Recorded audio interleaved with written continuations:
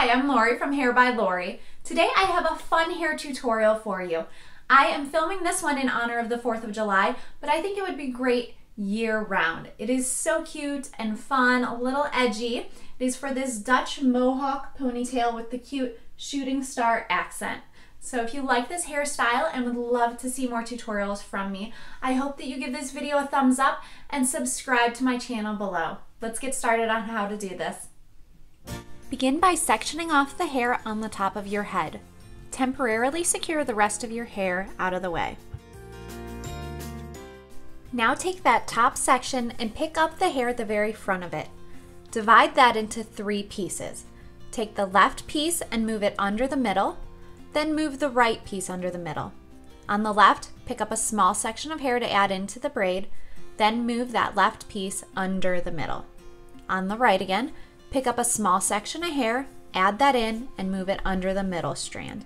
Continue with this process, adding in hair to the outer pieces and moving them under the middle strand.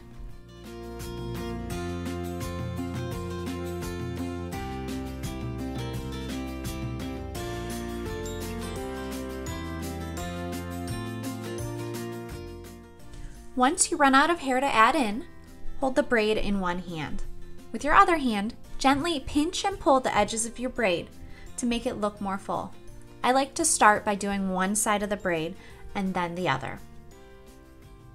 When you're done, secure your braid with an elastic. If you'd like, you can spray the braid with hairspray and go back and pull on the edges some more until it is to your liking. Let down the remainder of your hair, smooth it out, and pull all of your hair along with the end of your braid up into a high ponytail. Take a small piece of hair from the bottom of your ponytail, wrap it around your elastic, and then pin it in place.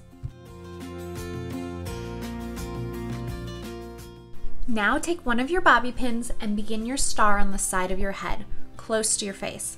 I start with the top point, interlocking 2 bobby pins at the top.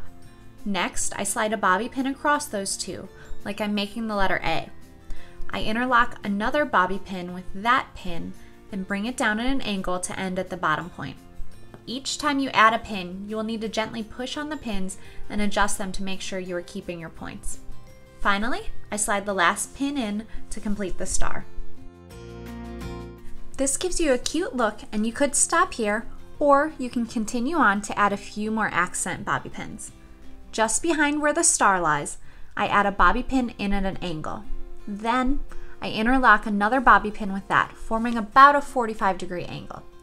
This can be tricky to get it to lie right, so grab a mirror and adjust each pin as you go. Add 2 more bobby pins at angles just behind that to complete your look. I think it gives it almost a shooting star effect.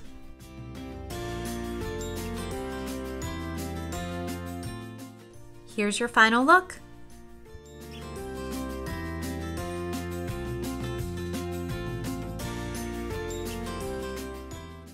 Thank you so much for watching today's tutorial. I hope that you love this hairstyle as much as I do and are gonna give it a try. I would love to hear what your 4th of July plans are, so leave me a comment down below and let me know where you would be wearing this hairstyle. And if you guys like this video, I hope you will give it a thumbs up, and if you haven't already, please be sure to subscribe to my channel down below. Thank you so much for watching. I'll see you on the next one.